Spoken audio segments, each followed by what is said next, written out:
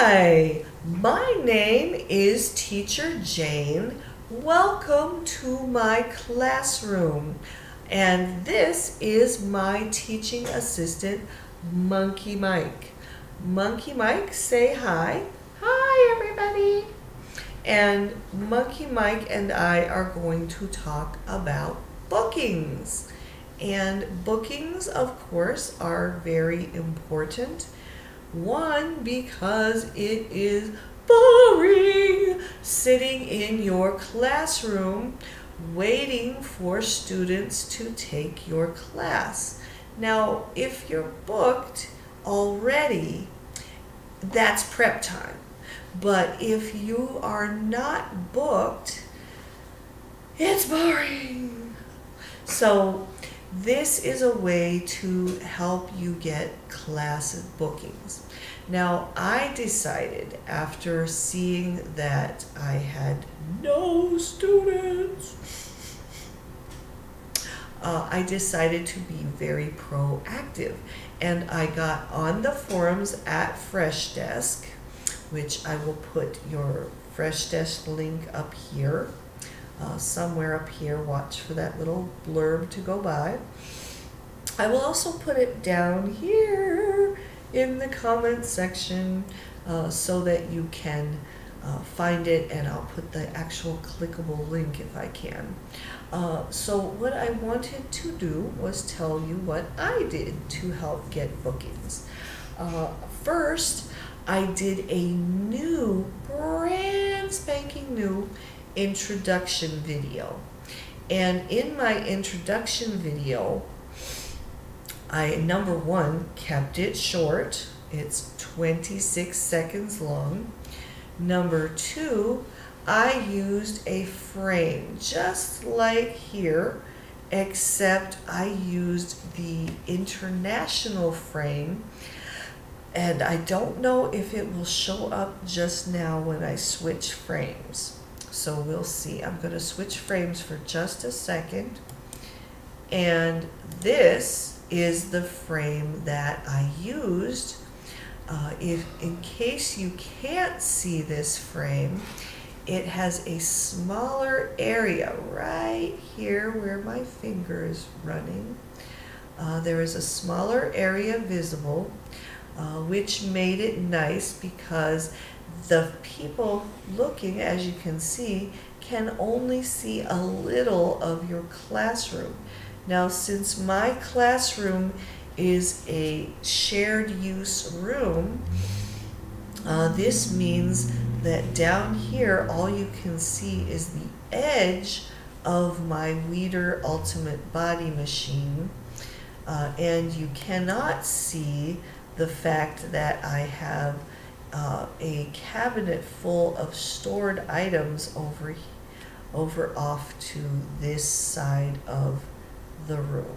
Okay, so it makes a cleaned up image for parents. I also used annotations because I don't know how to use cards yet.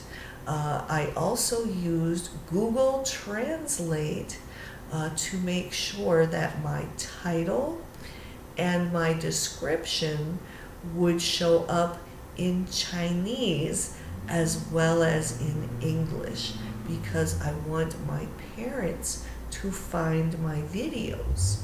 So now let's switch back to Christmas. There. Okay. Hopefully I switched back. Hopefully you could see both frames. The frame I was using for a moment was the international frame. Up in the top right and top left corners of the international frame, there are palm trees. And down here, approximately here, is the Leaning Tower of Pisa. And then along the bottom, every so often, a little guy will ride by on a bicycle. It gives some interest to the video. So now, though, I have my gift wrapped box here. And as you can see, I have now a daisy chain in the room, which I will be hanging ornaments on the corners up here. And I also have Monkey Mike because I will be teaching on Christmas Day. So far, I have classes on the 23rd, tomorrow. I have classes on Christmas Day. And I have a class on Boxing Day, the day after Christmas, and one class on New Year's Eve. Now, I did not have those classes yesterday. In fact, the 7th class showed up just as my 3 o'clock class was about to start. And that's the one that is 3 o'clock Arizona time. Now, I believe it's something like 6 p.m. Beijing time. So I was worried, as I said, and so I did my Christmas video.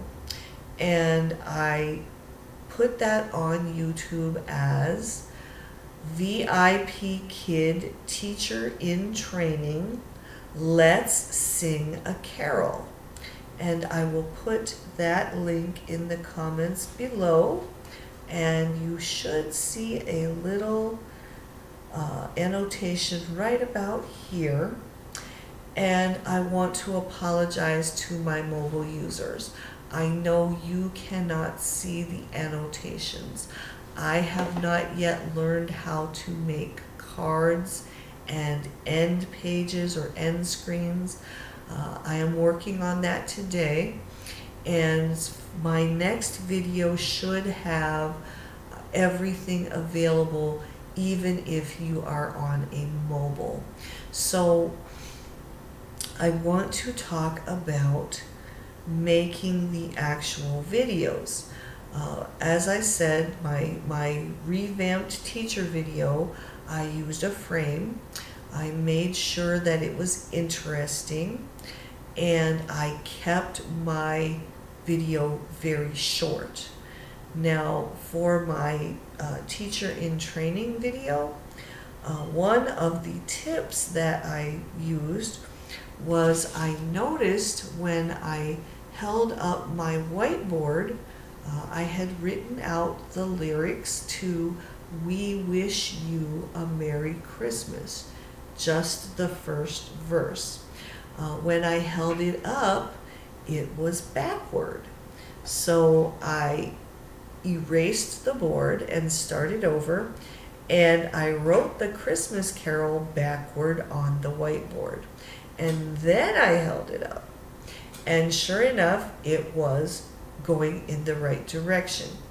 Now, I suppose I could have flipped the classroom video, but then it might have turned confusing because I was pointing here talking about my place values poster, and I was pointing here to Arizona because I live in Arizona. And also I was pointing at my Charlie Brown football and my magnet board. And if I had flipped my classroom, I would be confused trying to point to things that weren't there. Now, so give that a try too. Make sure you test your video before you upload it to YouTube. Look at it, watch it all the way through. Make sure nobody walked by through your video. Make sure your housemates or family did not say something inappropriate while you were taping, and make sure you did not perform any inappropriate thing, such as having a drink. Okay, this is tea, by the way. Or eating.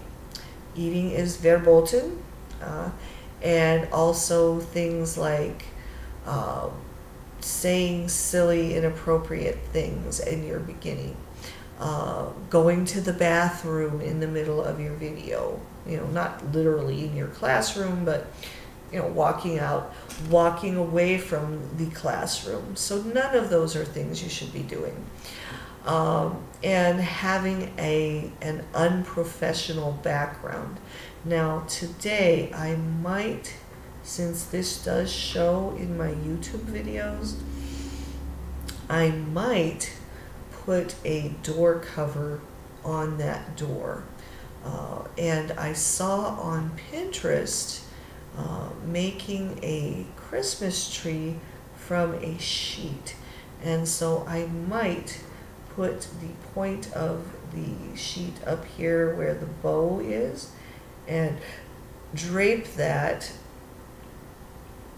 and that should make that more attractive. And I might just keep it that way. I don't want to go any much longer. This video would be too long. Right now it's 11 minutes. That's half a class just about. So I will say goodbye, and I highly recommend choose a Christmas carol, non-sectarian, also, or a Christmas poem, or anything that is going to be interesting that you can read just 2 lines.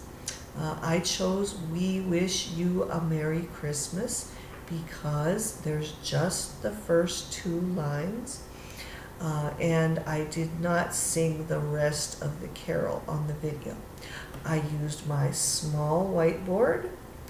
I wrote backward so that it would be forward facing the camera.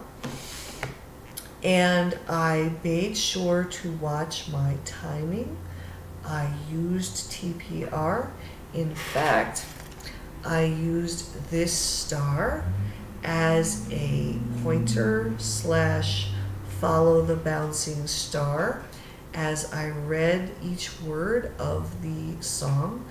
You know, I wish you a Merry Christmas. And that way the students could follow, and if they are younger, they would be able to reach it. So goodbye. See you tomorrow.